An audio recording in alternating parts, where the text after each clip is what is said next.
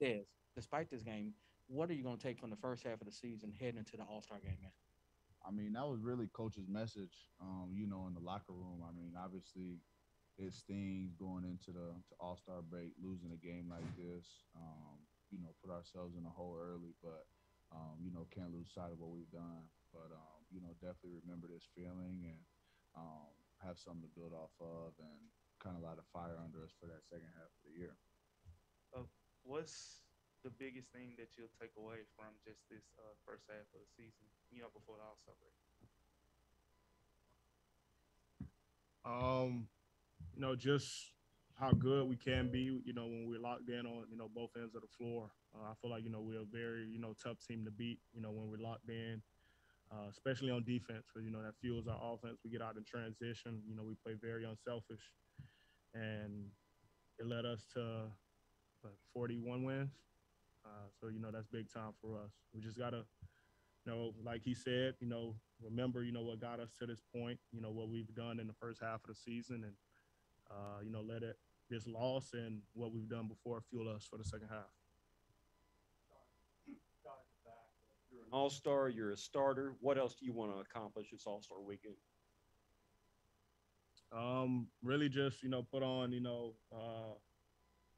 for my teammates, my coaching staff, the Grizzlies as a whole, city of Memphis, my family, where I'm from, Georgia, South Carolina.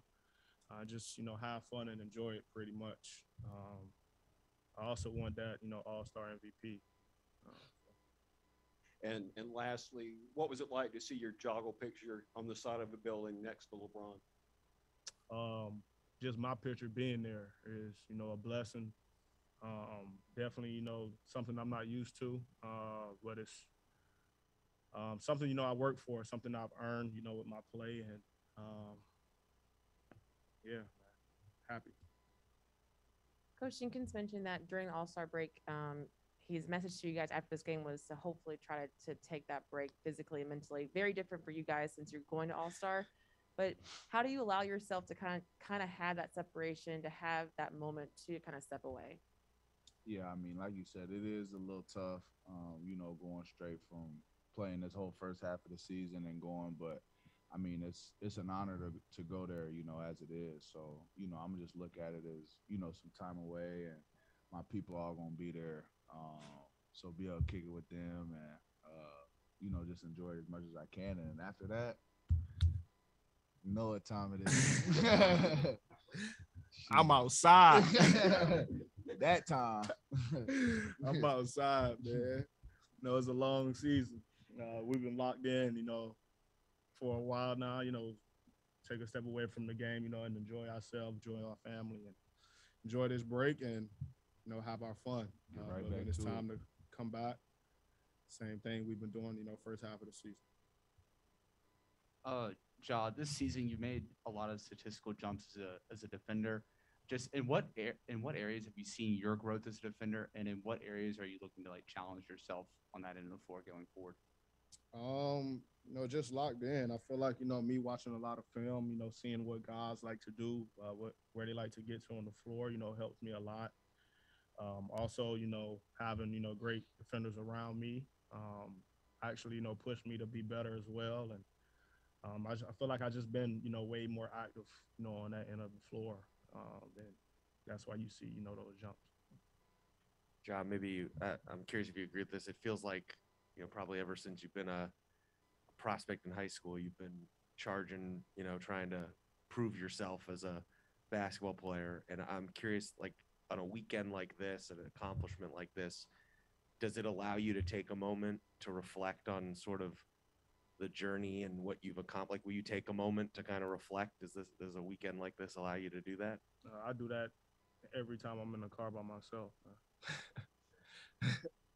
It's a blessing. My name got called on draft night.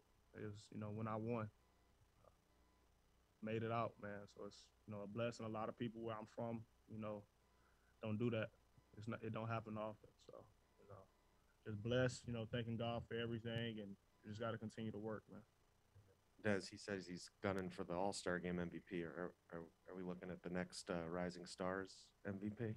and 3-point contest winner. That's the Shit one. me. That's the one I want. That's the one Shit I want. me. You know, I ain't finna be up there dunking and doing no crazy. You know what I'm saying? I'll save my juice for Saturday. Hey, John, you got 41 wins. This franchise has never won a division title. You're in reach of 58 win, which is with so many goals there. Do they give you more fire when you come back? Just not just to look to the playoffs, but to achieve even bigger goals. I feel like we have that fire already. Not even, looking ahead. Pretty much just going into whichever day, we have. It's a practice. If it's a game, we're locked in, ready to go, fuel. And we just got to continue to, stay locked in, focus on the day, continue to get better each and every day, and see what happens now. When we've been doing that, we achieve, some things that never happened in, franchise history, and we're making history. So pretty much just take it day by day and, let the rest play out. Desmond in the back, going back to the 3-point contest, how much, if any, have you practiced the structure, the way that contest is set up? I got a little chance to in Charlotte. Darko had the racks out, and I was able to test it out, kind of get a feel for it, get my little routine in place, figure out where I put the money ball at, all that good stuff. So, I feel like I'm prepared for it. Don't ask him where he put it at either. Yeah, Y'all gotta wait. Y'all gotta wait to the show. Just for both of you, when teams load up, like in the second half and they start to load up in the paint and things like that, just explain just what you're looking for there in terms of, to score and pass, because like you did both in those situations. And then Des, it seemed like when they started to do that more, you really got going. When you see teams pack the paint like that as a shooter, what do you do and just how do you feel off of that? I'm gonna go first. Yeah, go ahead. Me personally, with this guy beside me, I mean, if you shift, man, you too late. So I'm pretty much just reading his defender. I don't too much worry about mine. I don't think they can stay in front of me. So just reading, help guys if they help. I already know I got him on the wing to knock down the tray ball. And if they try to do anything else, if they try to stay home, then I'm in the paint. So it's cat and mouse, man. You choose which one you want to give up. I can't say it no better. You know what I'm saying? I'm over there on the wing watching the show. You know what I'm saying? If it come, I'm ready for it, and if not, he probably gonna score it somehow, some way. You know what I'm saying? So it's a good mix. I say it all the time, but I'm really thankful to be here in Memphis for sure. Any final question?